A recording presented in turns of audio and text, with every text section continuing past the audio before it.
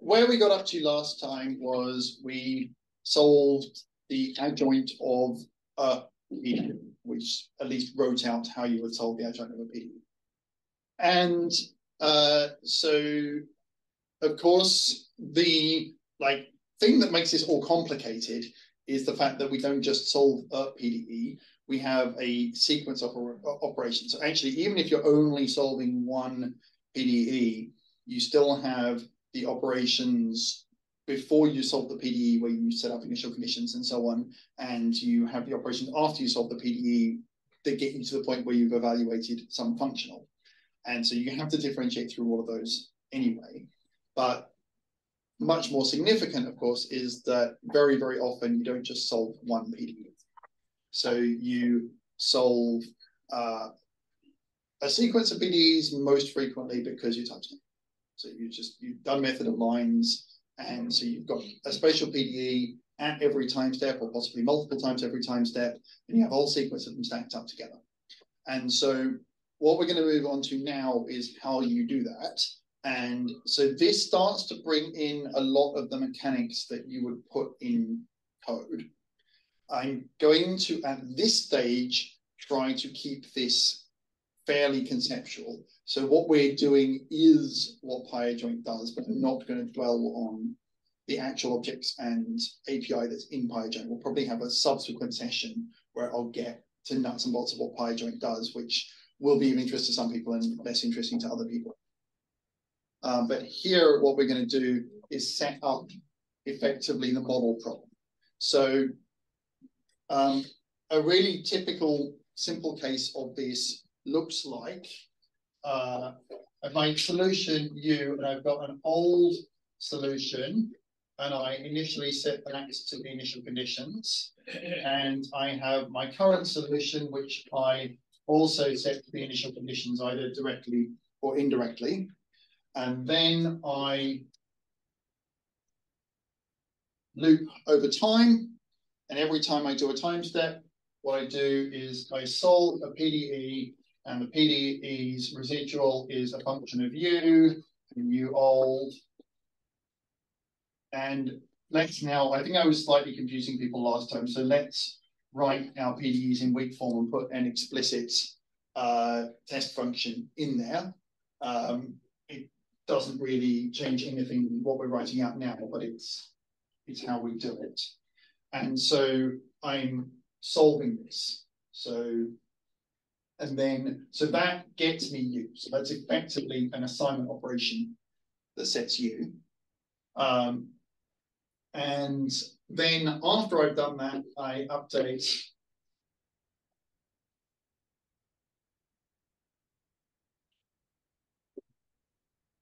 right? And then we go around again.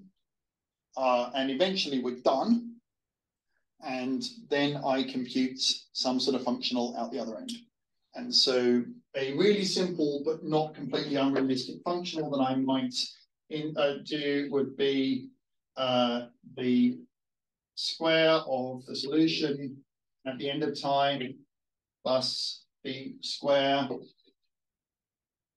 of the initial conditions.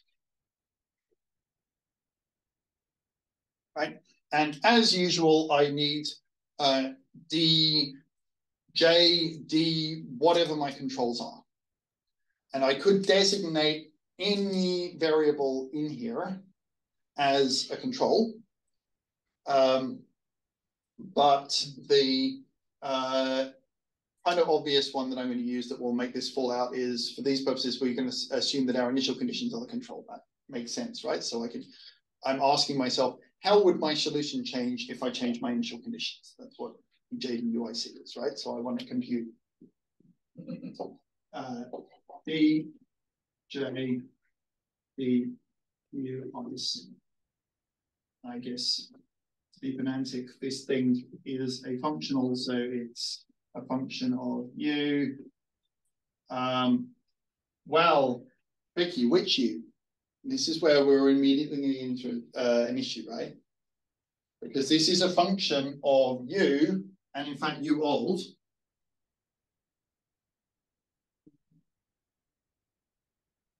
kind of indexed. I'm going to use a high index there, which is confusing, but I'm running out of space to put indices, over all of time. And it's also directly a function of UIC. So I want the derivative, that derivative, with in the direction of u, right? So it's I'm constructing a functional. I have to have an arbitrary direction in the space that this guy lives in, and we're keeping our life slightly easy at the moment because we can reasonably assume that all of these u's and the v all come from the same function space. They're all from the same Hilbert space. They don't have to be, and nothing really gets worse if they're not. But I'm just sort of keeping the symbols light. Okay, so what does the adjoint of this thing look like? Well, somehow I need to work out an expression for the whole function I'm evaluating. And I can do this by composing operations, but this is where mathematical notation starts to really creak, because one answer is simply that I write out all of the operations I would have done. So I need to unroll that loop. And in order to successfully do that, we have to think about what's going to happen when I start computing the adjoint. So we know from last time that the adjoint of one of these steps is going to be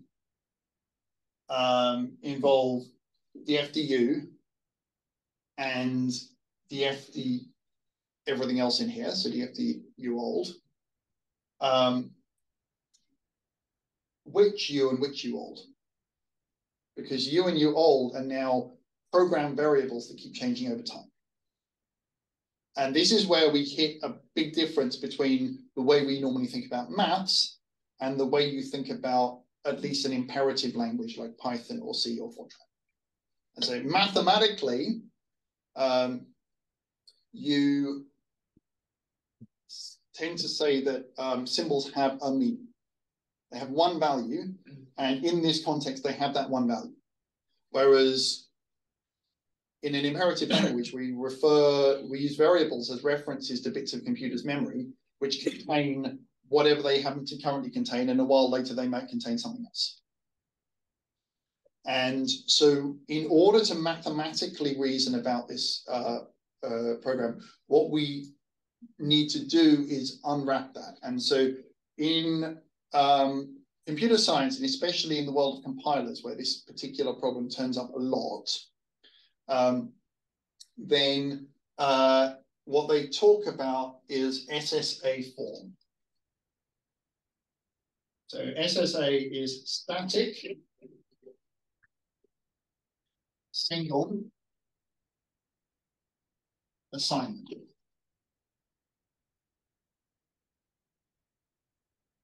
So what that means is I am going to relabel all of my variables such that every variable only gets assigned to you once. So a variable gets a value, and if that value would change, we no longer change the value of the variable, we declare a new variable and use it. Now, it's important to understand at this point that this is a mathematical construct. So those of you, if you spend your time programming, probably having alarm bells going off in your head about the performance implications of spewing variables left, right, and center. What you do to implement this is different from what you do to reason about it, at least at some level. So for just now, let's not worry about any performance implications, just think about what that means. And so effectively what that means is that these guys get, so this is U0 old, and these guys get T's written on them, and I guess this one here has to have a, that's a time big T at the end of time. And so now I've written this out and I could expand this loop out, and every variable occurs in here once. So that's the first thing that I need to do in order to get a well-formed problem. The next thing I need to worry about is the fact that variables can also be read more than once, right? So I can use the value of a variable more than once. And so the most obvious place where that occurs here is UIC. So UIC got read here and it also got read down here.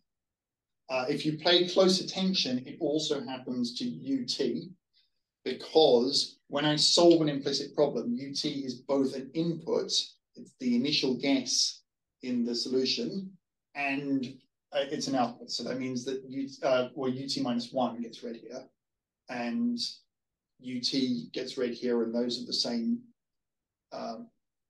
reading operations. Yeah, I guess technically, if I write this down here, I now have two variables in here, technically.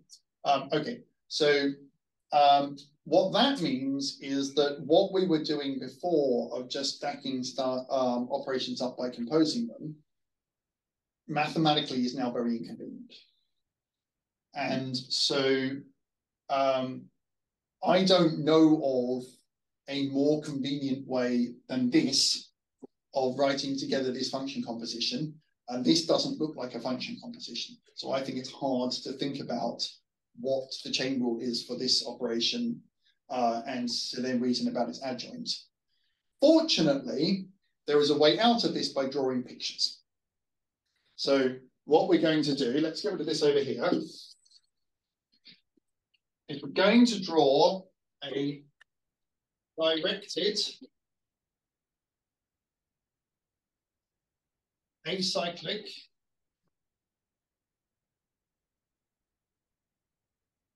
graph, DAG.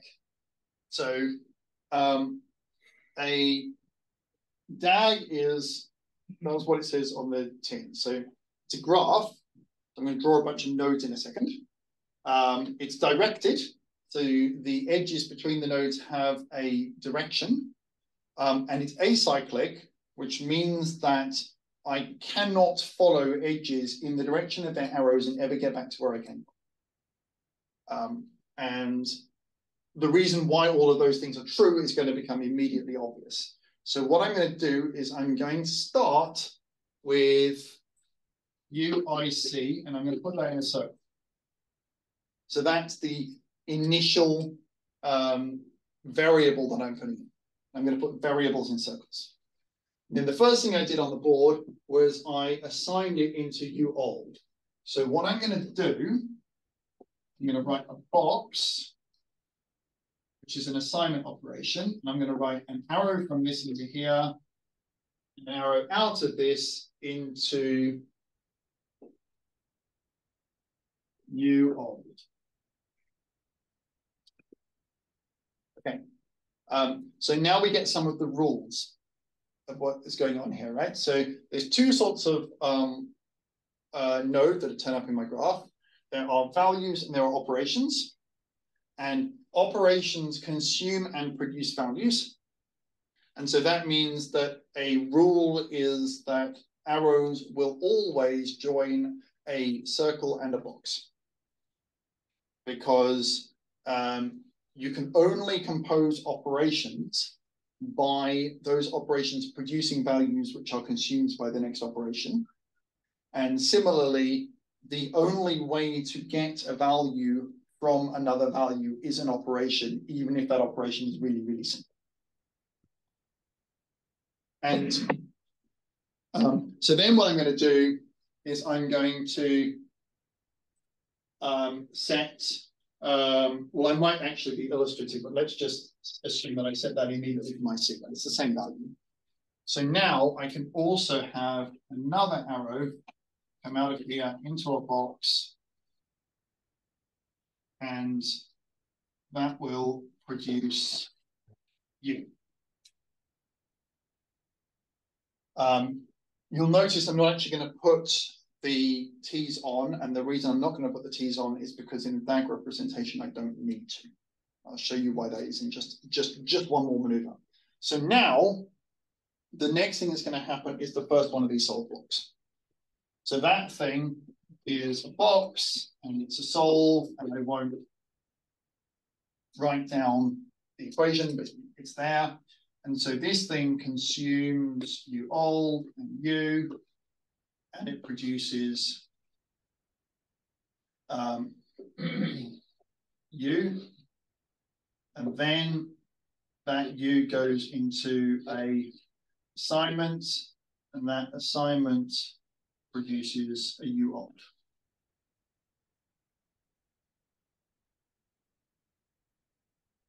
Okay, and then the same thing's going to happen again, right? So this U old and this U and this U old are going to go into another solve block down the bottom there.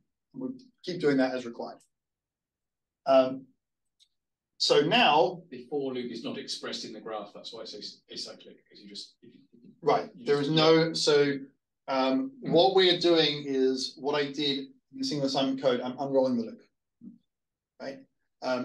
And you don't have to do it like that. You can represent a program knowing where the loops are. The challenge then I'll come back to in a bit. So you're a little bit ahead of where we are. So I explain why we wouldn't do that in a second. In PyDrag, we also have linear variational problems as well as nonlinear ones. Right. So does it just turn those linear ones into nonlinear ones, and then the nonlinear one is recorded? Because PyDrag doesn't actually have nonlinear variational solvers. It's got a wrapper around. Yeah.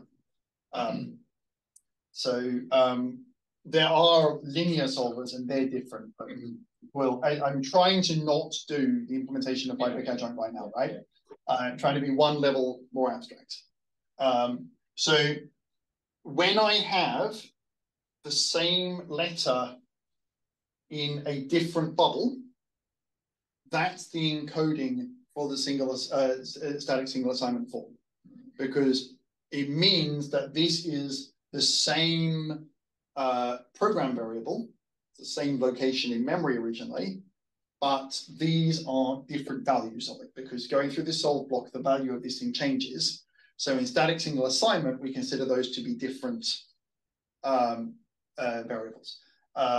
So I will introduce one piece of PyAdjoint or PyDrag adjoint terminology at this point, because I won't be able to stop myself from using it.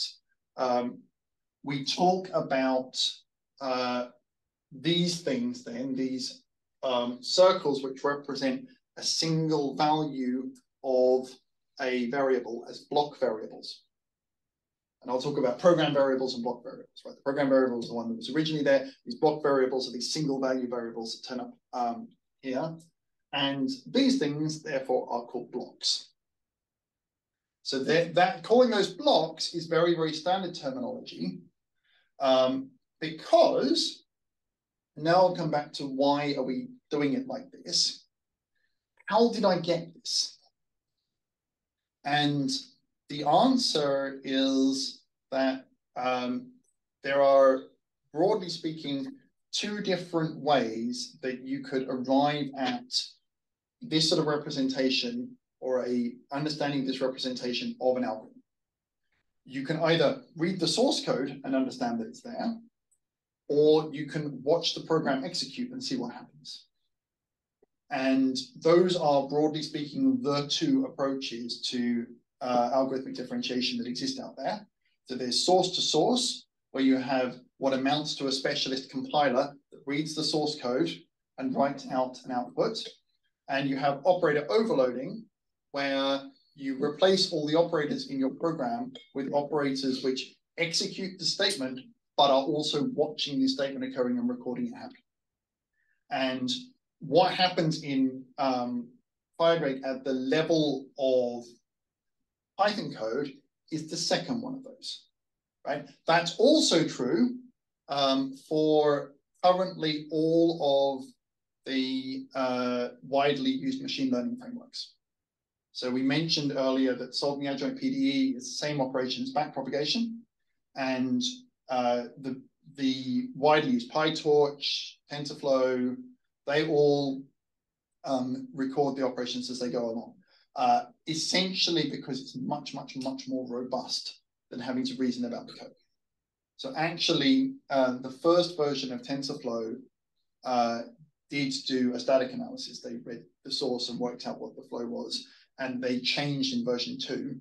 PyTorch was always this version, and we work exactly the same way. So this is the version we're going to talk about. And so because you are recording these operations as they happen, the code that's recording it doesn't know that this happened inside a loop. And so that's why you just get flattened huge loops out.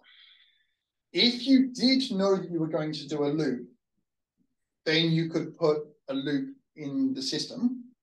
And the time when you would know that you were doing a loop would be if, instead of having a loop here in your native language, so instead of having a Python loop in our case, you had some sort of structure in your PDE solving abstraction that put the loop in.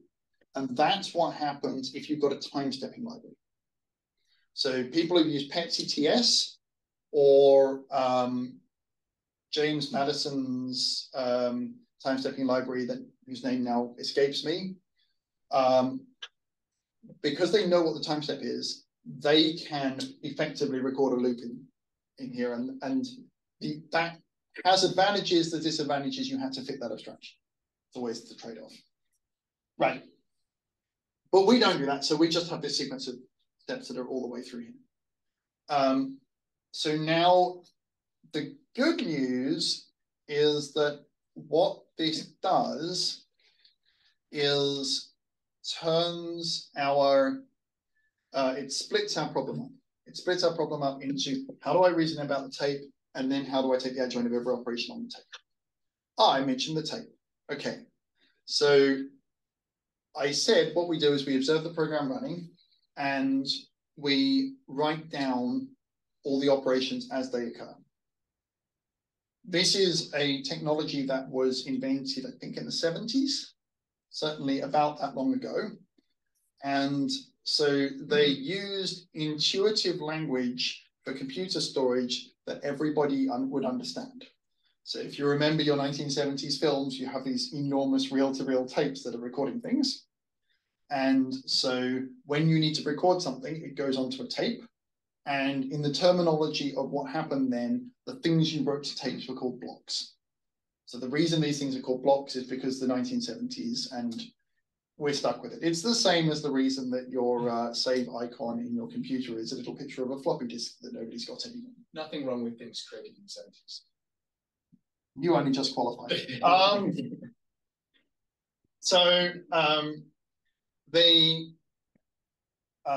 So what happens then is I execute my program and I get a tape, and the tape is simply a list of blocks. If you implement it in Python, it's literally a list of blocks. Dave, just a second, because I didn't get the. So the block is the square, or the block is? Block is a square. Okay. Block is operation. Okay, and the red one and the round one is how do you call it? We call them block variables. Oh, okay, thank you. Yeah. And so what happens is in your library that has been set up to employ a suitable operator overloading library such as PyAdjoint, all of the operations that your system knows about have been replaced by a wrapper operation. For us is literally a decorator, which sits around the operation and says, do the operation and record that you've done it. So what's going to happen then is we're going to have a record of all the blocks. And as you go through them, these objects that are variables that we know how to reason about they also have to be overloaded. So the way you do that in an object-oriented language is these are subclasses of a type which knows about how to be taped.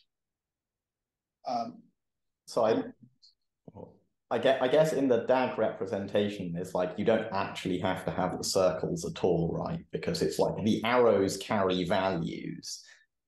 You can think about that if you want to. Like you can, but it's easy to see how to map that to the algorithm if you've given those arrows names. Right, that's right. So that is correct. You could, if you preferred, only put boxes on your DAG and write these names onto the arrows. It would be an isomorphic setup. I am drawing the DAG like this exactly because if you ask adjoint to visualize a DAG for you, it will show you this. And so this is how I think about them. If you want to think about labeled arrows, you can think about labeled arrows instead. It's exactly the same thing. You have to be, if you're going to think about labeled arrows, you have to think ever so carefully about the reuse of variables. So you'd have to show this as an arrow that forks. Okay, so what then happens as we run forward? So these variables, they're wrapping around a Python variable which changes, or C or a Fortran variable, which changes. But when I come to a particular instance of this solve, what do I need? Well, I'm going to evaluate, among other things, the f du, and I'm going to evaluate the f du at ut minus 1, ut old,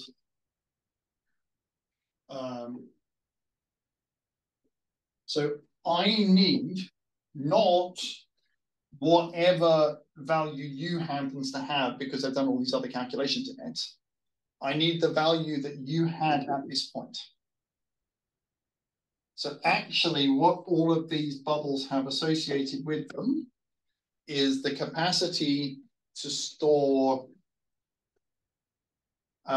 we can call it ut, the value at a particular time, and also other values. And the other values that you're going to need to be able to support are u star and u prime. And so this is the adjoint value for this variable, and this is the tangent linear value for this variable. You may or may not be actually storing these at any given point. We will come back to when those are in play and when they're not. And if you want to be able to do higher order adjoints we haven't talked about at all, you might be stacking up more values on that. But basically, these are a receptacle of the state of this in its, at the point it was evaluated, potentially it's gradient at that point, potentially it's adjoint at that point. And so then what we do is this gives us a few operations on the tape. Right? So the first and simplest operation I can do on the tape is, if I've remembered all of these stages, I could run the program again. Right? And so one thing I can do is I can set this guy's ut, I can set this guy's initial value, and set the initial value of any other inputs, and you can tell what's an input because it doesn't have any arrows going into it. And then I can run the tape forward, and because I put the blocks onto the tape in the order that I executed them originally, the tape is by definition a correct topological sort of this DAG. So it means that I will, by definition, hit all the blocks in an order that means that I have already evaluated the inputs. Yes. What if you have branching? So that's an excellent question. And the answer is that what we are doing is differentiating the program as we executed it, which means that what we have is an evaluation, a linearization of the program around the point it executed at, which is in some locality, and that locality in particular is smaller than any branch, right? So if you moved your state by enough to go over a branch point, then you would not observe that. And what is in essence going on, that's fine, we can ignore that. What in essence is going on is that your program is not differentiable. Yeah.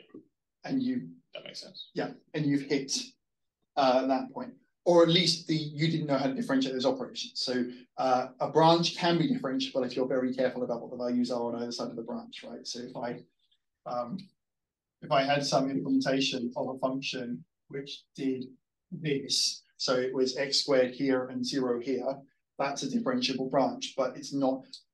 By observing the code, you would find it very difficult to know that it was a differentiable branch.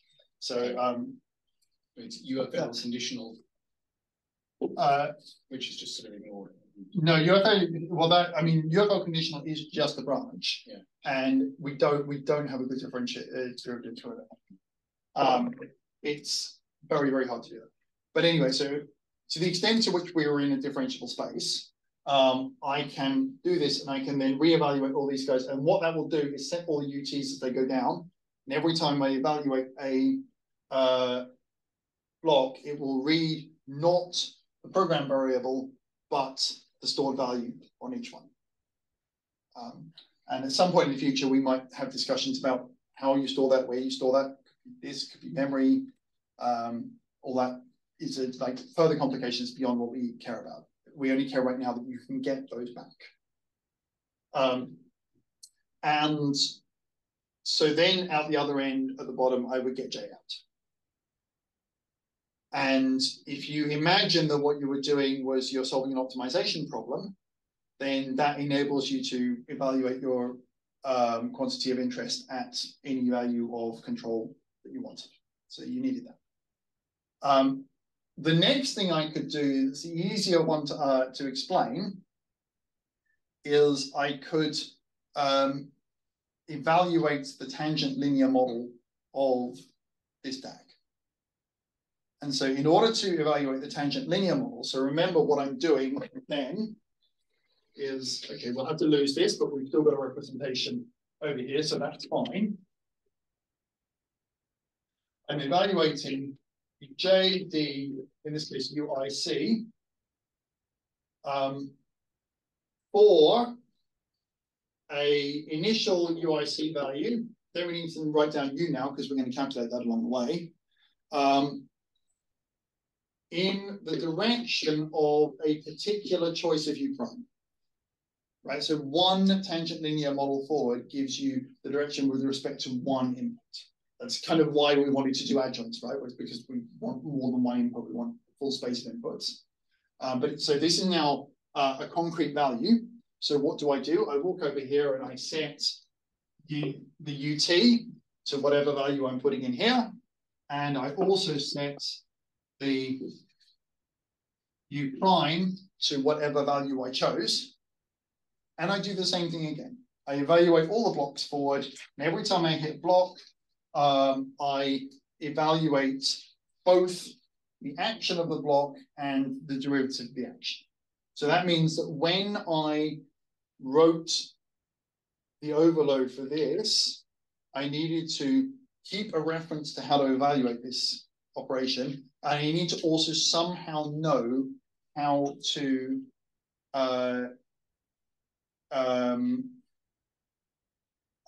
take its derivative. It's forward derivative, and in a minute it's adjoint derivative. And there's basically two answers to how I could do that. The most straightforward answer, and the one that is true for us most of the time, is because I told it. So assignment is a linear operation, the derivative of assignment is assignment, so that bit's fine.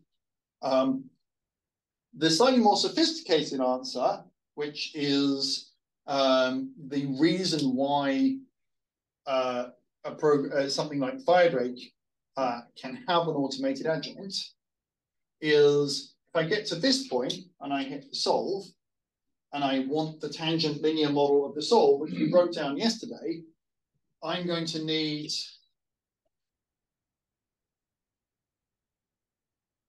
the FDU. But because F is written in a symbolic language, it's written for us in the unified form language, I can do that.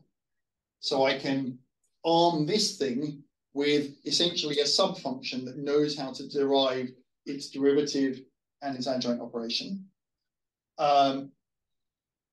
The generalization of that is I could just provide some sort of external call. So people will be aware that Nassim Bouziani has put PyTorch coupling into Firedrake. So in that world, one of these boxes might be go away and evaluate a neural net written in PyTorch.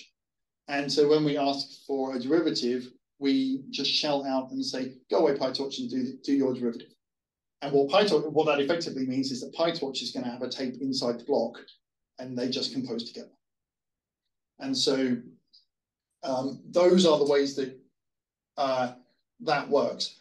When I'm doing the tangent linear model, it's a completely arbitrary implementation choice as to whether I execute the whole trace with UT and write all the UTs out, and then execute the whole trace again, evaluating the derivatives as I go down using all of those saved variables, or whether I do them all at once, right? I could just go down, evaluate UT, evaluate U prime, throw out UT immediately. That would be what's called the dual number approach to forward mode algorithmic differentiation, right? So tangent linear model, same thing as forward mode algorithmic differentiation. If I, but now I want to do the adjoint. And the adjoint is more challenging because, as we commented previously, the adjoint involves evaluating the chain rule from left to right instead of right to left. Or in this case, from the bottom of the tree all the way back up. And so what I have to do is this. So when I go forward, solve writes U. That means that solve also writes U prime. Right? It's going to write the UT on here, which is the state, and it's going to write the U prime on here. So the arrows for the tangent linear model are the same as the arrows for the forward model. Up to optimizations where you can work out where things are linear and those drop off. When I evaluate the adjoint, this solve block's job is to set the adjoint values here and in fact here.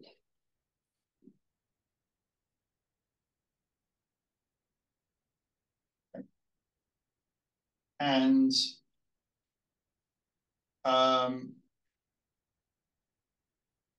so that implies that when we run the adjoint, I have to run the tape backwards because it's going to consume its adjoint value here. Right, so this adjoint value here has to exist before that solve can execute, and this adjoint value is going to come out afterwards. So turn all the arrows round and run backwards. This is why it's called reverse mode AD. This is why machine learning people call it backpropagation. So what that means is that in order to, in the simplest case, so leaving aside checkpointing, which is a discussion we will have in a whole other session sometime later, in order to evaluate the adjoint, what I have to do is run the tape forward, store all of the UTs so that they're available, and then I run the adjoint backwards and calculate all the U stars until eventually I get UIC star out the end, and and I had the derivative that I was after. So the U primes going forward as well for the adjoint. I do not need the U primes for the adjoint.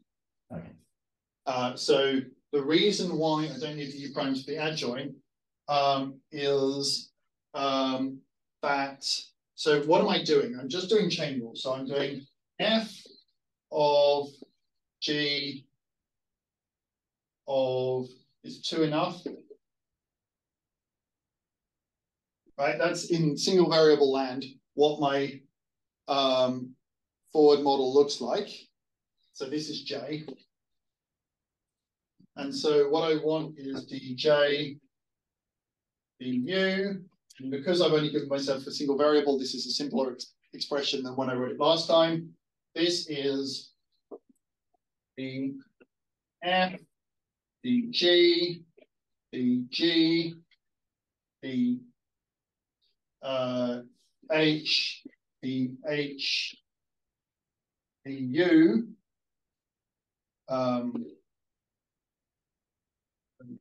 using U star.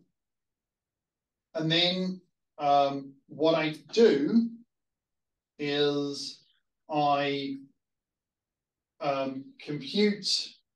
So I start off, how do I start the process? So when I ran forward, I said, well, I'm going to set off by telling you what the initial value of UC is. And I also have to tell you what the direction that I want to take U prime in is at this end, right? So when I go backwards, what I'm actually doing is I'm defining, so this variable here is the variable, the thing that comes out of here, so it's actually H star. And I now am conflating them, so I'm now labeling my arrows, right? And so I achieve this by saying H star gets the G, the H adjoint applied to adjoint. But how did I get the FTG adjoint? Well, that is in turn an operator that applies to something, right? But F goes from whatever space G lives in to R. And so F star, so your DF, DG star, that goes from R star to G star. Now R star is just R because R is has a trivial linear product, so it's self-adjoint. So the good news here is if I have to choose a direction in R, there's only one. So the answer here is I'm going to seed my adjoint. I'm going to seed it with a 1 because it's the only choice there. You can if you are coupling adjoint frameworks together. So I mentioned earlier you can couple FireDrake and PyTorch. Well, if we had PyTorch outside FireDrake instead of the other way around, then actually the last thing wouldn't go into R, it would go into some arbitrary space. And we'd need a direction in the arbitrary space, and the direction would be whatever the outside method gives us. Right? They give us an adjoint value, and we propagate it back. So, so that's the answer to. So to answer then Lawrence's question, I didn't at any point in doing this need a tangent linear value because I only propagate derivatives in the reverse direction. So I only ever evaluate a derivative that's got a star on it. Yeah. If you want a second derivative, if you want to compute a Hessian action, then the ways of doing a Hessian action are basically by composing first order derivatives. So you either do an adjoint calculation over a tangent linear calculation or a tangent linear calculation over an adjoint calculation. And if you're doing those things, then you need to carry around more of this stuff in order to make that work, right? But we're not there. For right now, you don't need the U primes in order to evaluate the tangent linear operation. Jumping ahead,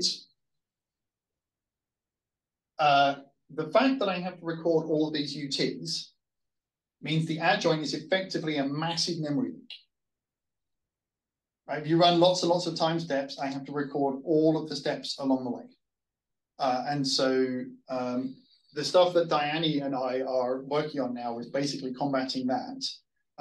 And the way you would do that, the very rough sketch, is if I draw a line through this graph at any point, then as long as I have the values corresponding to any arrows that cross that line, I can recommence computing at that point. And so what checkpointing is basically choosing the point at which to put those lines at and storing the values associated with the arrows across that line and not bothering to store any of the other intermediate values. And when we need those, we come back and recompute them because we can restart from this point. That is for another lecture. Okay, the last thing I think I want to talk about, 10 to now, that will explain the DAG part is something that I haven't quite told you about. I've been very slapdash and loose. So let's suppose we are computing DJD UIC, and we have somehow got all the way back to here. So I've got this U star and I've got this U star, old star.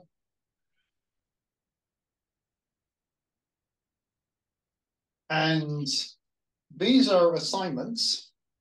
So the adjoint of an assignment is just an assignment, right? It's the identity operation. Its derivative is itself, its adjoint is itself. It's a very boring operation.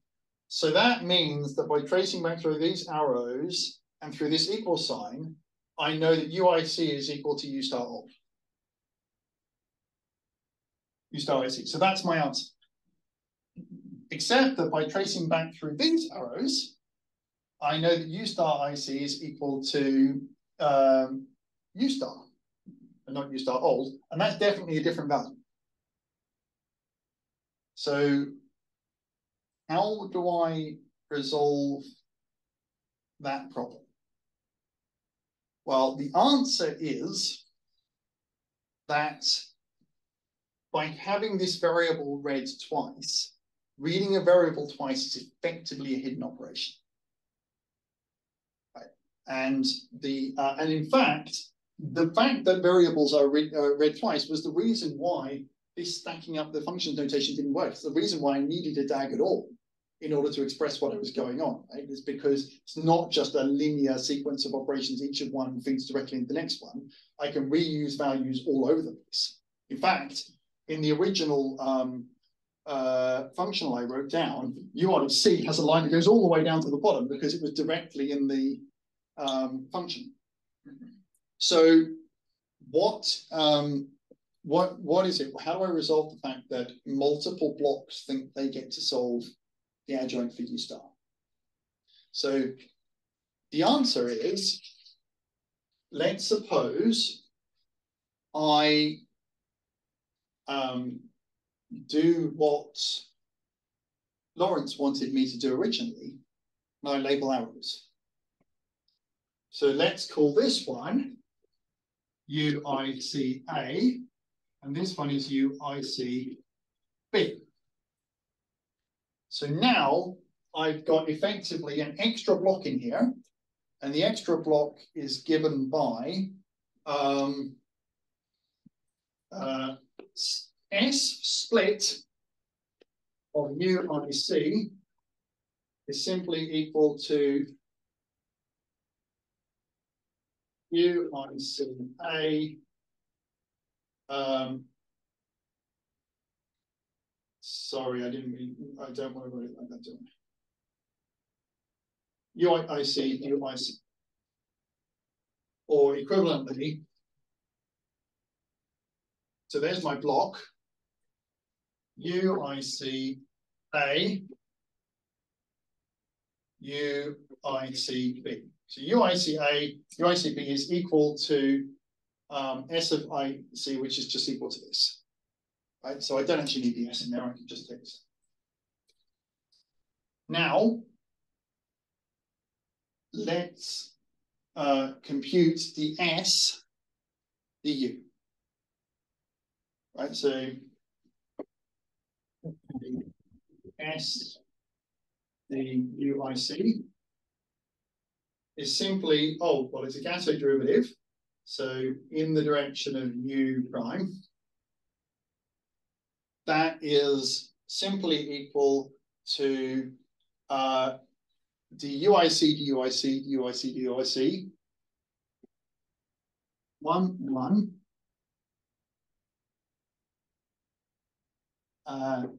UIC. Okay. So that's not a big surprise because that's actually all I wrote up there. It's a linear operator. I take its derivative, I get itself back. That bit's fine. So now let's ask, what's its adjoint? Well, this is just a little L2 in a product. So we know how adjoint's going to look like here. So this thing is a function originally that goes from whatever this space is to 2 of this space cross this space. And so U star, the S, the UIC star in the direction of U, in the direction of an adjoint variable. So the adjoint variable is going to be in U space, because it's going backwards, is equal to the adjoint of this, which is simply 1, 1, times the adjoint of the inputs. So U, A, star, C, U, star, B, I C, which is simply equal to U star A, I C, plus U star B, I C. So the adjoint of scatter is plus. And so actually, so what you could do if you really wanted to be pedantic about labeling operations is you could, every time you have 2 arrows going out of something, you could replace that by a split block, which would record the values going out. When we have actual UFL split, which is not quite the same operation, that is basically what we have to do because we have to make sure the split occurs at the right point in time. But what we do in the usual case, don't do that at all. You can just do a little implementation trick. And the implementation trick is you say, actually, blocks don't set the adjoint variables of their inputs. We initialize all those adjoint variables to 0 and blocks add into the adjoint value of their inputs, and then it all just works. Okay. Is that because like the adjoint blocks are all linear operators and so it? No, it's just because, I mean, so adjoint blocks are all linear operators, but you don't need that for this. It's because this one operation I wrote down here is a linear operation. Okay. Right, so all you're doing is you're giving a sui generis implementation of the fact that reading a variable more than once results in an adjoint value, which is the sum of those values. Okay, so it's kind of only done for assignment. Or... It's not. So it's not the fact that it's assignment here that did that. So the same thing would happen when this U gets used in the assignment and the solve. Mm-hmm. Right. What's going on is effectively that by reading this twice, we are making two arrows, and as you rightly pointed out earlier, I can think of that as two single subject assignment variables according to this formula here, right? It's a function which simply copies an input into two outputs. Okay.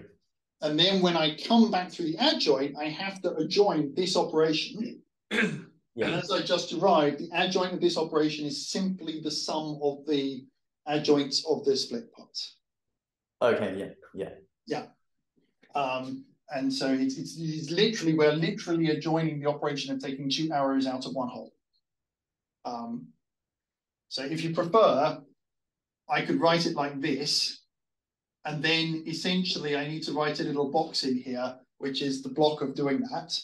But at least we don't, and I'm not aware that anyone else would actually put that operation in, because it has a very easy adjoint, so we just use it accordingly. Okay, so ora est, as they say. And so that's the end of where we're up to now, and I will contemplate what we're going to do next time.